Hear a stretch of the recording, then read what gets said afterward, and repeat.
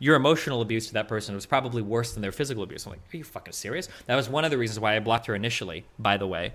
I feel like tweets like this, I hate to say this, and I hate to do these things, but if you were to like reverse the roles, these people would actually be canceled. Like, not only would they be canceled, I think her Twitter account would get banned.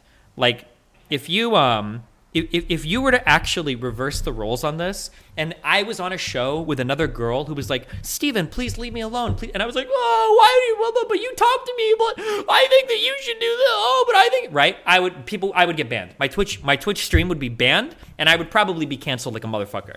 Everybody would be tweeting about like, this guy is crazy, this guy is manipulative, this guy is abusive, he's trying to keep you like locked in a relationship or friendship, this guy is like talking to all of your friends. But because it's like a girl that's like cute and funny and harmless, and it's like, oh, she's crying. Just when women cry, it's just, oh, I just can't help it. Like,